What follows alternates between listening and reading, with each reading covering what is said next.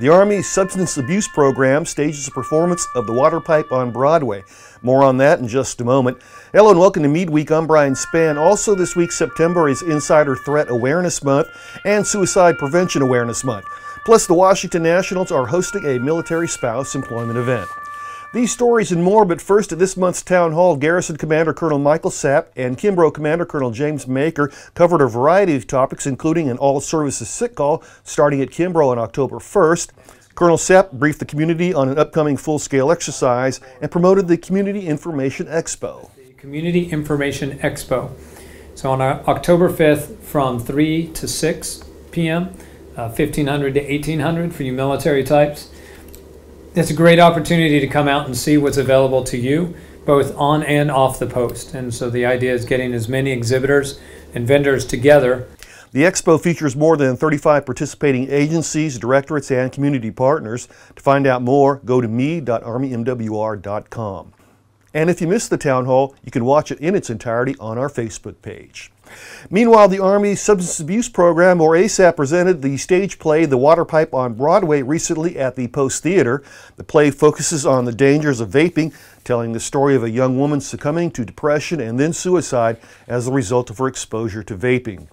Garrison Command Sergeant Major Andre Welch concluded the event with some brief remarks. The information provided throughout this event shed a little light on some stark reality in regards to vaping, and a once thought safer alternative has unfolded to a new set of health risks, affecting not only our physical well-being, but also our mental health.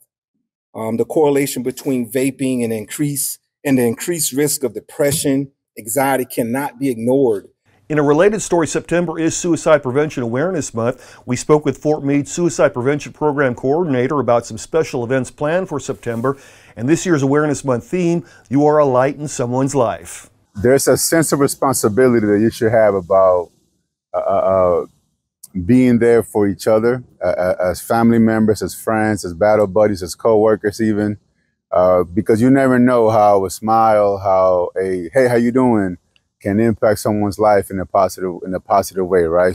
So we're gonna basically provide everybody an opportunity to come out and get trained on the annual suicide prevention training. So we're gonna do 4 one-hour trainings throughout the day.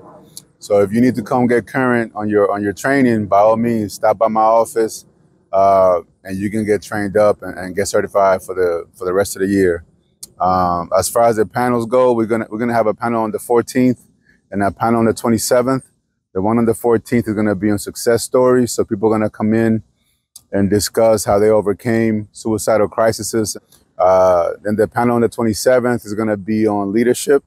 So we're gonna have a host of senior leaders and key personnel in the installation come out and have a discussion on their role that they play and the responsibilities that they have. In other news, September is also National Insider Threat Awareness Month. It's a campaign dedicated to providing information on insider threat programs, information sharing, reporting concerning behaviors, and managing insider risk. Here's more from the Defense Counterintelligence and Security Agency. I am an insider. I am an insider. I am an insider. I am an insider. We are insiders. And sometimes we make mistakes. When we just don't know what to do. Or we have other intentions. But we need your help. To protect our nation and our communities. To help each other. Be the first line of defense. Be aware of actions that should cause concern. And speak up. Say something. Use your voice. Help someone. Let's support each other. Report. Because when you share information early, you can make a difference. Every September, learn how sharing information with insider threat programs can help deter, detect, and mitigate insider threats. To find out more about National Insider Threat Awareness Month, visit www.cdse.edu. And finally this week, if you're catching the show before Monday, September 18th, and you're a military spouse, this might be of some interest. The Washington Nationals are hosting a military spouse employer contact event on the 18th from 10 to 1 at Nationals Park. It's an opportunity to meet with local employers looking to hire talent within the military community. Parking is free, but space is limited. You can scan the QR code here to register. And that's Meade Week for this week. I'm Brian Spann. For everyone at Meade TV and the Fort Meade Public Affairs Office, have a great weekend and a great Meade Week.